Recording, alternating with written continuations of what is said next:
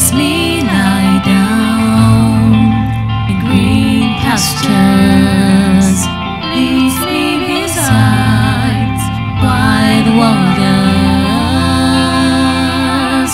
He refreshes my soul. Shalom in the mighty name of Jesus Christ. Happy New Year to all of you, my viewers. What a time, what a year of new things. I'm glad to come your way again on green pastures. But in the year of new things, I'm coming up with new things. And the first new thing I'm coming up with is what I call wisdom capsule.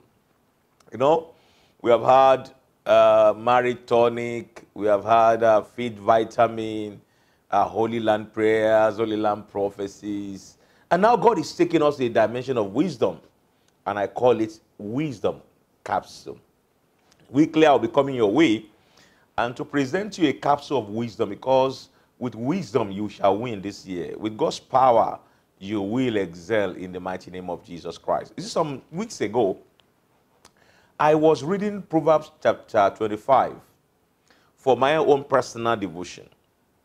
And when I got to verse number 2, something struck me in the heart.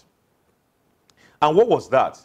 The need to do a thorough search of God's word, so as to discover the beauty of the scripture.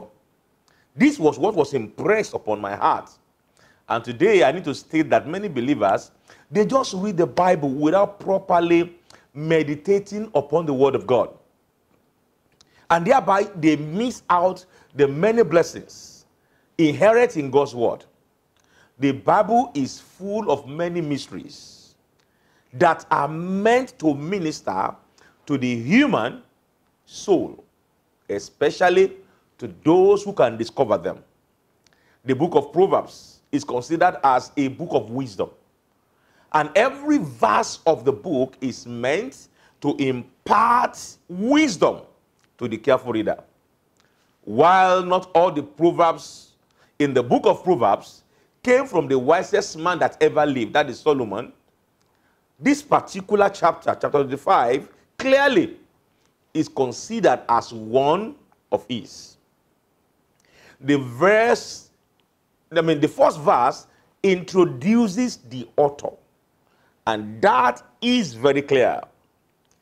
It says, the Proverbs of Solomon, which the men of King Hezekiah copied out. So there's no doubt about the author of this chapter. Worthy of note is the fact that the King Hezekiah assisted the new king to be successful in his reign. The passage says, it is the glory of God to conceal a thing, but the glory of kings is to search it out. While wisdom is profitable to all, I believe that leaders of people, kings, rulers, those who are in authority, they need wisdom far more than others. And may I also add that if any man wants to be a successful leader, he must desire and he must use godly wisdom. Therefore, wisdom is profitable for all and sundry. The wisdom literature of the Old Testament consists of the books of Job, Proverbs, Ecclesiastes, and some other psalms like Psalm 19, Psalm 37, Psalm 104, Psalm 147, and Psalm 148. This does not mean that other books of the Bible do not contain wisdom, but the aforementioned books are categorized as books of wisdom, for they contain more wisdom for men.